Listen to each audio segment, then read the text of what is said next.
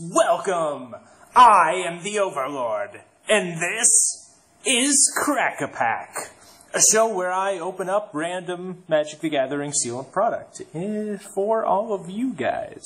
So, what do we have today? Today we have a pre-release pack from, not Gatewatch, wait for it, not Dragon's Maze, Gate Crash.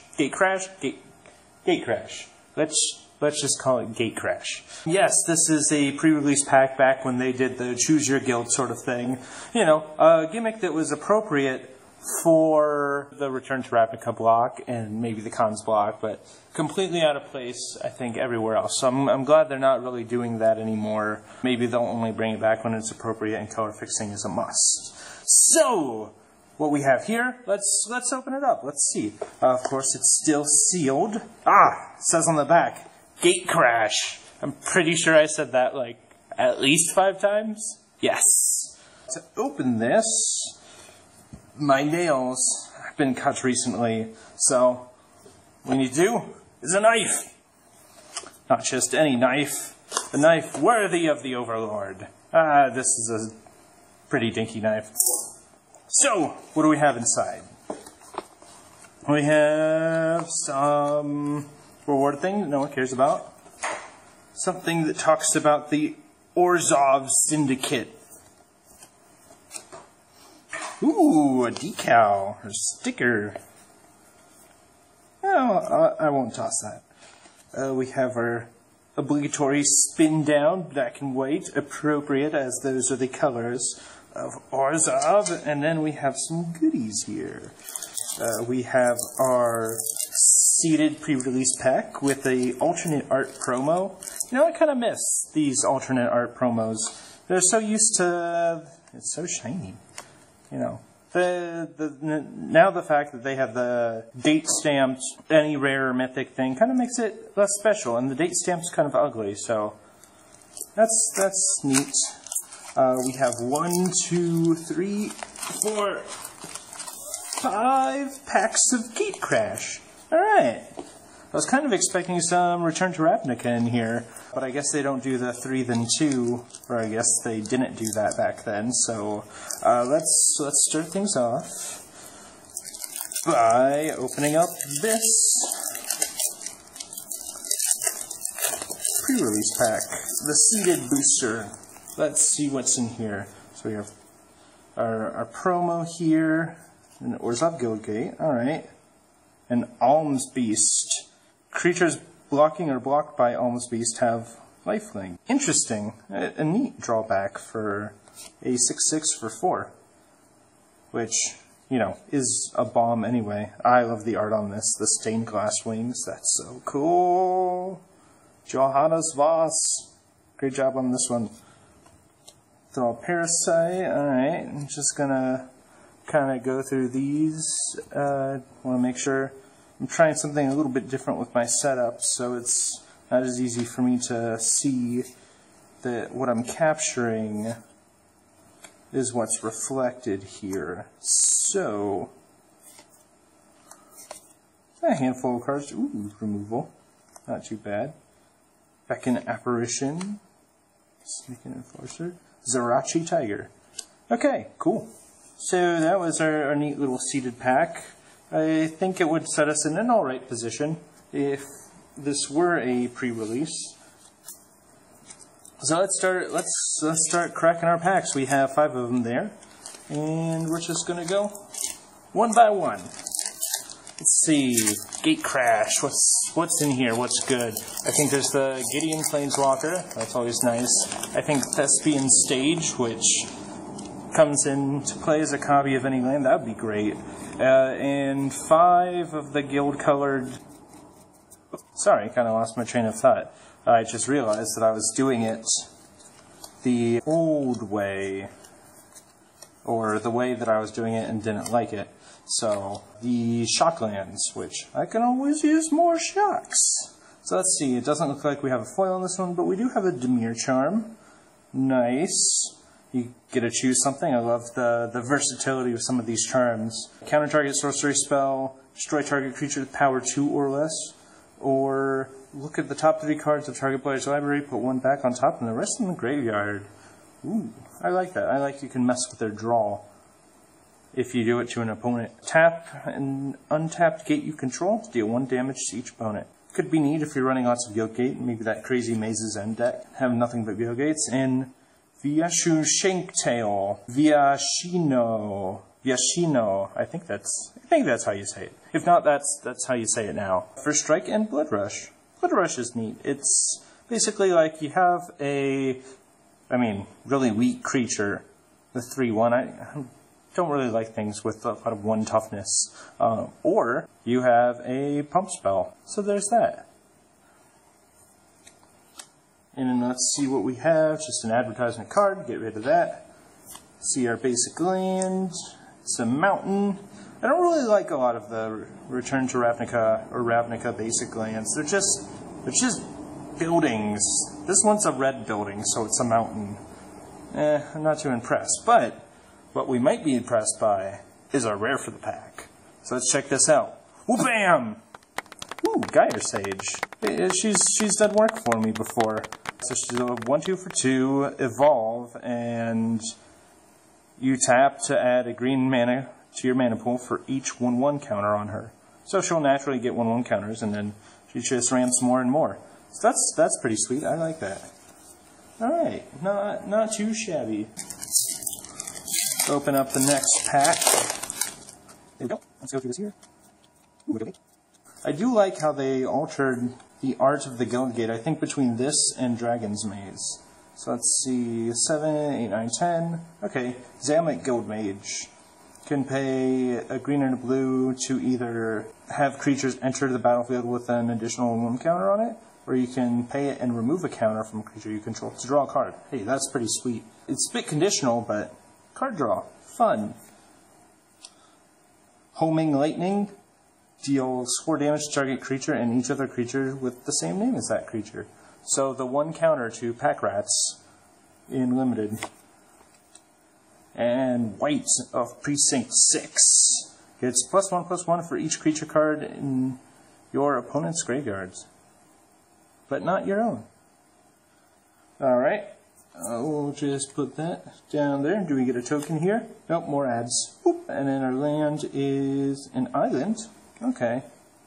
Again, that's not too bad, but it just doesn't feel like Magic. The Guild Gates you can see for comparison here.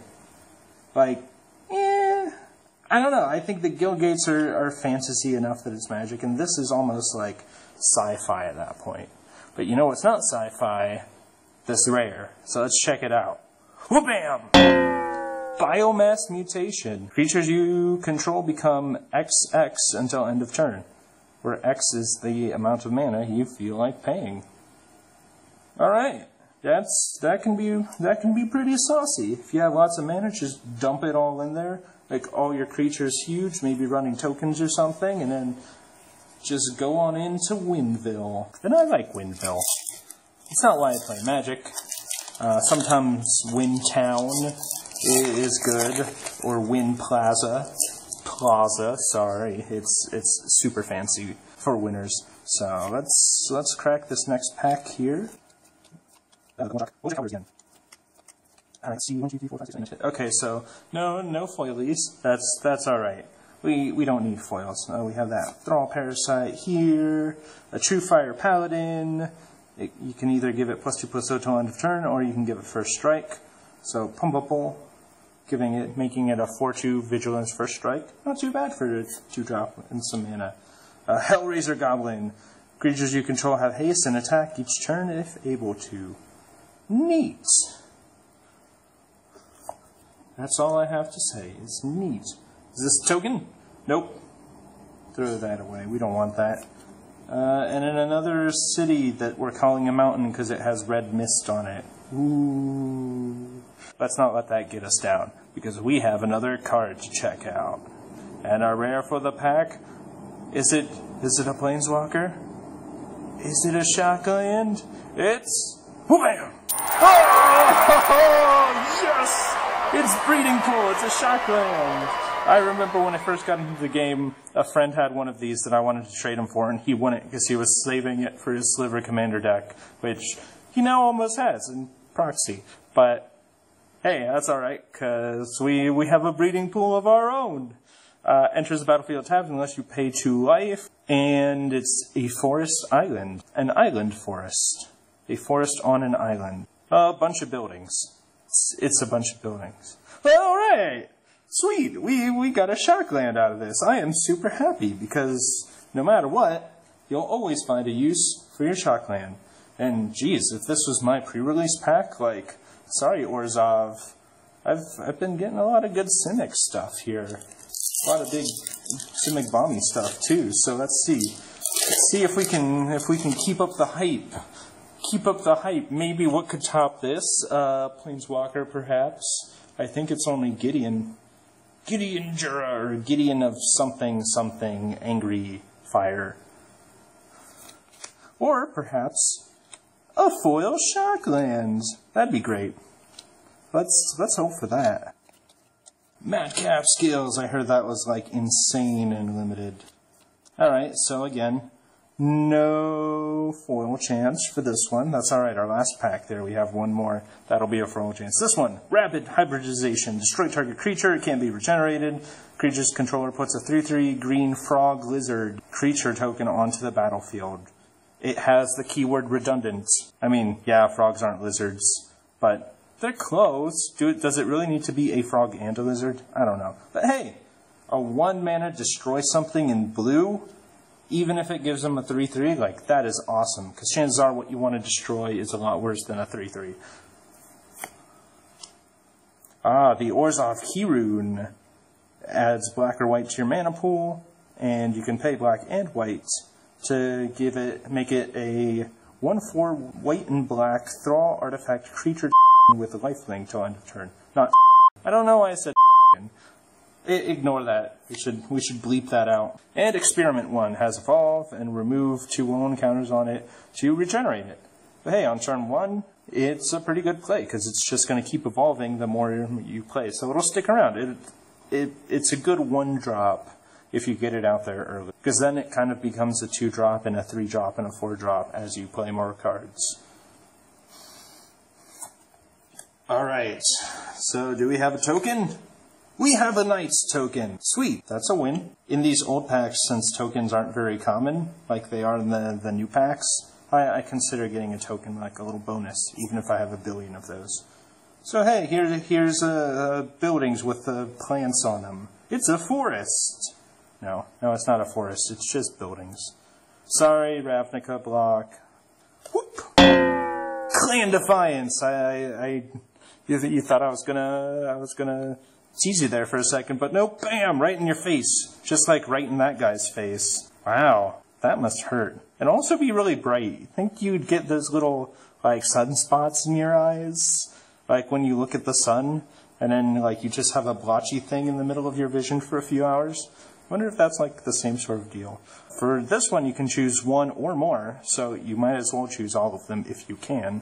Deals X damage to target creature with flying, X damage to target creature without flying, and or X damage to target player. I mean, I don't know why you wouldn't choose at least the last one if you're choosing one of these other two.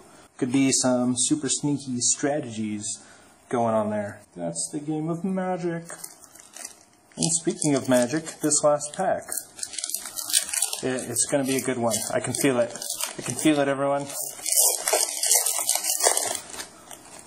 May we be blessed by the son of Orzhov. I've paid my Magic fees. I paid for this pre-release pack. It's part of a bundle of something. So we'll let the sun's blessing right here in the middle give us an awesome last pack. So let's see what we got here. Ooh, shiny bow. Take that, thanks. Okay. Son, you've done your job, because I need the space. Well, looks like no foils, but that's alright. Let's see, because that's 7, 8, 9, 10. That's alright, because we have the Vizkupa Guildmage, which is actually what we got on the pack that we opened. Hey, that's pretty neat. Anyway, you can give a target creature lifelink till end of turn. Whenever you gain life this turn, each opponent loses that much life. And you can stack this, too. So if you pay 2 generic, 2 white, and 2 black, then you activate it, and then you gain 1 life, then your opponent will actually lose 2 life, because both of those triggers will happen. That's pretty neat. Then we have Dying Wish. Enchant creature you control. Enchanted creature dies, target player loses X life, and you gain X life, where X is its power. Pretty spiteful. I like it. Ooh, another Guild Mage. Duskmantle Guild Mage. Whenever a card is put into an opponent's graveyard from anywhere this turn, that player loses 1 life. Spacey. Target player puts the top 2 cards of his or her library into his or her graveyard. There you go. Alright. Duskmantle Guild Mage. What do you think, guys? Do we have a token? Can you call it? Call it in the comments below if you're brave and paying attention or care at this point. Because we don't have a token. Bet you feel silly. Alright, speaking of silly, this is our swamp. It's like a city except there's sewage, which is closer to a swamp, I guess. I don't know. Don't like it. What I do like is the final rare of the pack. I can't just like quick reveal this one. This one's the big one. This one's the super big one. What are we going to get? I don't know. You don't know. That's why you're watching this. Unless you're watching it again, and then you do know, but don't tell anyone else, because it's a surprise. So what do we got here? What is it? What's it going to be? Boom! Molten Primordial. For 7, it has haste, and when it enters the battlefield, for each opponent, gain control of up to 1 target creature that player controls until end of turn. Untap those creatures, they gain haste till end of turn. Neat! And just imagine this in like a Marchesa deck, where you'll have, or something that keeps it coming back from the graveyard to the battlefield, or keeps entering the battlefield, maybe keep blinking it out.